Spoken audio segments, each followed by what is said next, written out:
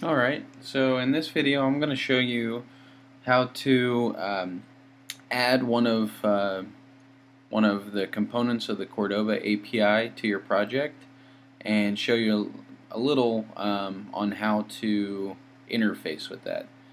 So the first thing we want to do, as you can see, I Google searched Cordova API, and the first link, Apache Cordova API documentation, and you'll see on the left over here got a whole list of information that we could go through.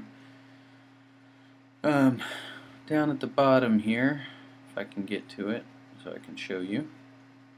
There we go. Plugin APIs, and the Cordova default plugin APIs, you have battery status, camera, console, contacts, device, device motion, device orientation, dialogues, file system, file transfer, geolocation, globalization, in-app browser, media, media capture, network information, splash screen, vibration, and status bar. And today I'm just going to go with the really basic one, the device API. Alright, so once we've selected the device API, we can see right here their repository is listed. So if we copy this repository, which actually, come over here and make sure they're the same. Well, what you might have to do is actually Google the Cordova plugin device GitHub.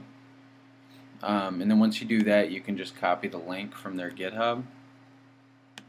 And once you do that, you navigate, you can open a terminal window, navigate to your project. So I'm going to go back to the root directory, or our home directory, and then I'm going to go ahead and navigate from there to my project directory. So desktop, hello world. Alright, once we're in the hello world folder, we can type Cordova. So this is within our Cordova project. Type Cordova plugins, which will list out, if we just hit enter, it'll tell us a list of all plugins. If you say Cordova plugins add, and then we paste the link to our GitHub, it will go out and fetch that Cordova plugin, and it will add it to our project. Alright, so once that's been done, you notice it said it added it for Android and iOS. Now that that's been done, if we type plugins again, we'll see it listed in here, org.apache.cordova.device. It has a version number and then the name of the API. Alright, so once that's been done, if we switch back over here, we go back to our device API documentation. I don't know why I left that page, but I did. What we can do is a little code snippet right here on event, or add event listener on device ready, and then say on device ready we're going to essentially just console log device.cordova.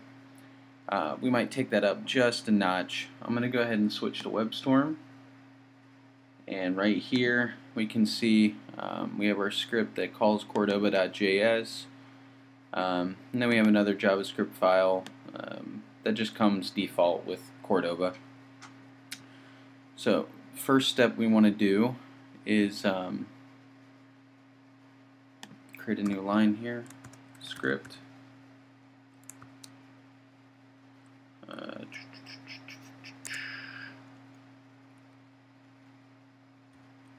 Alright, inside of this script file, say document add event listener, and save a little bit of time, switch over to here. I am going to use, actually I'll just use this exact same thing we got going on right here. Switch back, and we're just going to paste this guy right here, save a little bit of time. So we added our event listener. It's listening for an event called device ready, which is a Cordova event, and then it says on device ready, do something. So it's going to console log device.cordova, which is fine and dandy, but it doesn't really do any good for us. So I'm going to take that up a notch, and we're just going to change this guy just so we can see it. Alert device Cordova and the Cordova platform has, you've got device.cordova, model, platform, UUID, and version. We're just going to console log the platform. So Cordova, if I could type platform. Alright, now that that's been done, we're actually going to run this in our iOS simulator because it seems to run a little bit better even though it's huge on this screen. I'm going to switch back to terminal. I've made my change. Cordova build iOS. That's going to build our Xcode project.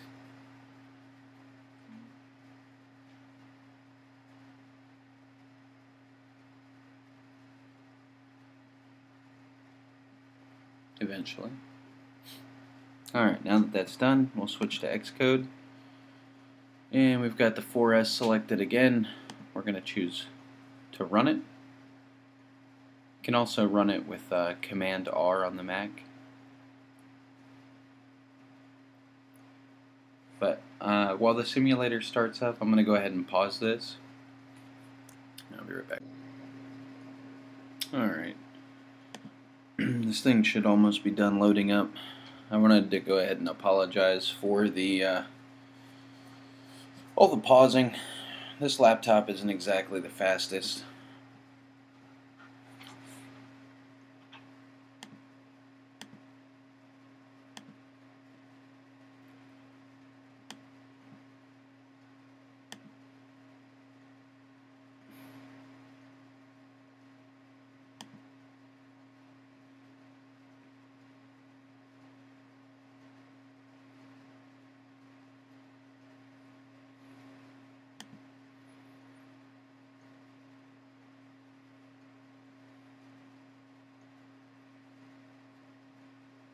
Alright, so I guess the platform came up as undefined. Let's go see why. Device.cordova.platform.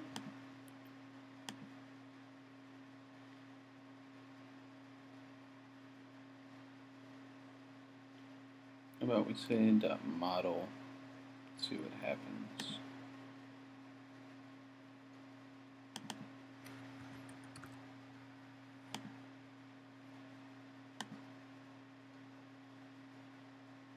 Should load Cordova.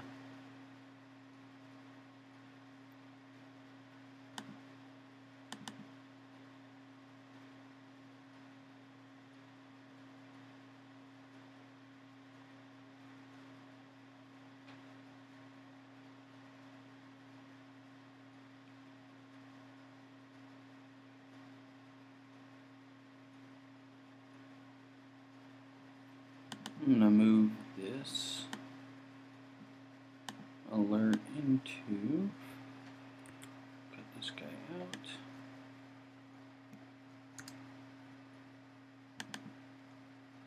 into right here, paste. Alright,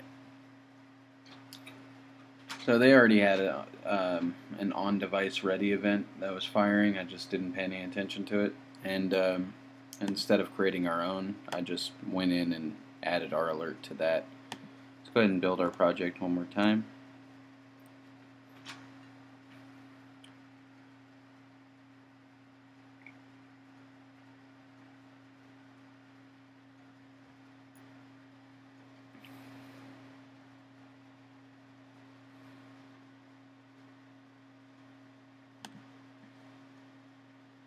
Oh wow. And I see another error. It's just device.model or device.platform. I'm not sure why I was putting device.cordova. It's slip up on my part. So I'm gonna go ahead and do that and build one more time. And subsequent builds become a little bit faster after the initial build. Switch back to Xcode, hit Command R, it's going to execute it again. And if we switch over to our iOS simulator, it already started to run the project again.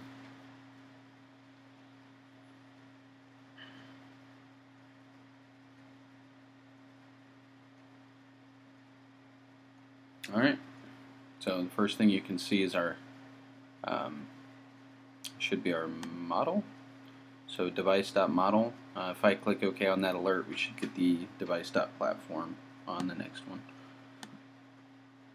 There you go, iOS. Alright, as far as working with the other APIs, the only other little tidbit I have to say about that is that the Cordova APIs typically use a lot of nested functions. And what I mean by nested functions is they just use callbacks. Rather than returning values, they use callbacks and pass the values back into the functions. So what I mean by that is if they had something called, I don't know, they have a file system API, so file system dot get file. When you call this function, you can't say var, my file equals file system dot get file, because they don't return the files from the functions. Instead, what you would have to do is say file system dot get file and pass in a callback function. And inside of this callback function, you would have access to your my file. And then from within this callback function, you would be able to interact with my file. So my file dot do something. Now this is all hypothetical right here, but as far as their API is concerned, they use a lot of callback functions. So you may find it a little strange at first, being that you have a lot of nested callbacks. One way you could work around this is by using promises, and essentially tell. So if you did want to work by saying variable, my file, rather than saying variable my file equals file system dot get file, you could define your my file variable, so var my file ahead of it, and then you could say once we get this guy back, my file equals, we'll just call this inner file so it doesn't get confusing, my file equals inner file, and then you would return your promise, and after my file got set equal to inner file, you would resolve that promise. So if you're using AngularJS, for instance, you would use something like $Q. The promise library might be something for a different video, but I just wanted to let you know that that was one of the strangest things that I noticed about the Cordova API, which I guess is by design, but it threw me off at first. Alright, that's it for this video.